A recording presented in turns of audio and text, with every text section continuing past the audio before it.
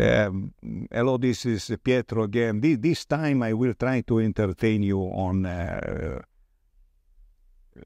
creativity. There is a very nice Italian saying stating that nobody is born knowledgeable. I would expand a little bit this saying nobody is born creative.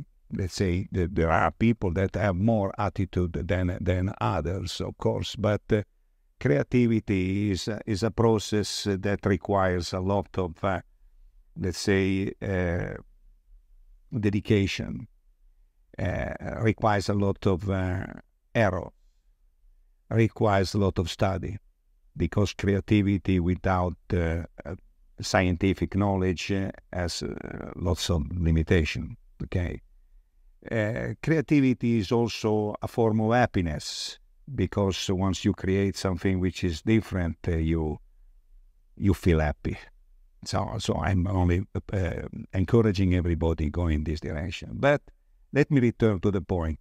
Creativity is experience on making errors and trying to challenge what it is, the status quo. Okay, acquiring data, acquiring different knowledge with the purpose to generate something different. And here comes the point. Some years ago, when I was getting my degree in artificial intelligence from MIT, so it was not that many years ago, many professors teaching artificial intelligence were convinced that at the end, the artificial intelligence could not reach the creativity of humans. Things today have changed dramatically. Only few people that do not really understand what artificial intelligence is doing think that creativity is a human characteristics. Because if you look at how artificial intelligence evolves, it's based on data, it's based on experience, it's based on the fact that you say, hey, this is wrong, you have to change. But they collect so many data. They collect my experience and the experience of millions of people. They collect the errors that millions of people have made in the years. They collect the intelligence of millions of people all at the same time. And they put it as their knowledge, no doubt. The creativity of the machine will be much, much, much better than what the most creative person will be.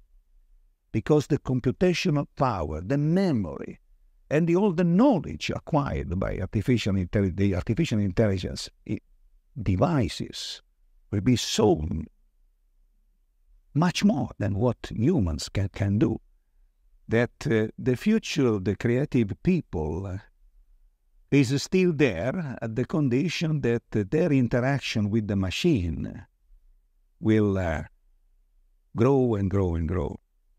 So if I can give a suggestion to everybody,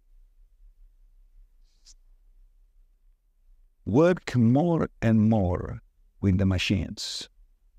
Because if you really want to discriminate the challenge of the status quo more than what the other are doing, then you have to work with the new machines.